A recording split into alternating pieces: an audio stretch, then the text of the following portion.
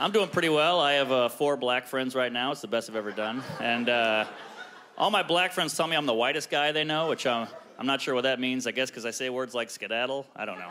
But yeah, I don't know. Maybe I am super white. I think the whitest thing about me is the fact that after I get a haircut, I like to leave the barbershop.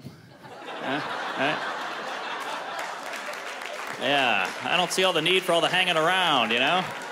You guys don't do that at a dentist's office, you know? You don't get a root canal and go, whew, that was great. I'm going to sit in the lobby for 4 hours. Yeah. And I know some people are like, hey, buddy, that's a stereotype. Well, they made 3 movies about it, so you figure it out.